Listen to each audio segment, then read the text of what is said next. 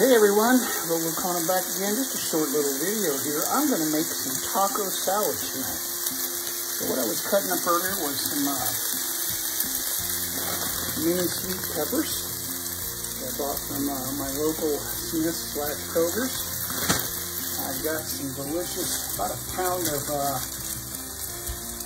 Angus beef, fresh from the butcher shop in there. And I put a little bit of garlic, fresh garlic, and some cilantro mix. So I'm letting that kind of saute right now, but I'm going to go ahead and add the beef and some of my favorite McCormick brand taco seasoning mix. And on top of that, I'm definitely going to put in some chili powder seasoning, and to really give it a kick, like I always like to do, put some of this dehydrated crushed hot chilies in there, and good old standby black pepper, and some cumin. Stay tuned, folks, and I'll show you what it looks like when it's all cooked up.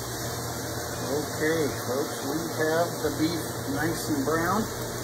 First of all, I'm going to add some of the dried chili, just about maybe a teaspoon, and add maybe about a teaspoon of black pepper, then some of our chili powder seasoning here, about a half a teaspoon, then our ground cumin. I like to put about maybe a teaspoon of that, and then with the taco seasoning, I'm going to say about a tablespoon. So, and that's for oops, sorry about that, pound of ground beef. I'm going to go ahead and stir this up and show you what it looks like. Okay, now even though I added all those spices, it's still a little bland. It's spicy but bland, so I'm going to put in my old standby some of this chicken flavored bouillon. Probably no more than about a teaspoon. I'm going to go ahead and mix that up. Okay, add a little bit of that chicken bouillon powder did the trick. Now it's perfectly seasoned. Next, I'm going to go ahead and we're going to start the Mexican salad making process. We have some classic garden mix, salad mix here. I have a big European cucumber, a red onion, and some cherry tomatoes. That's going to be topped with some of this Mexican style blend cheese.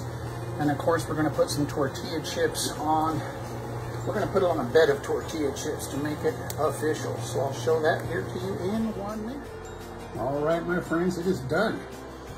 We have tortilla chips on the bottom with a bed of lettuce, then the meat, and then the cheese. And we also have some sour cream salsa and some delicious guacamole put on top of that, with lots of other chopped up fresh vegetables as well. This is a great meal to have for the family after a long day of work or school. Easy to make.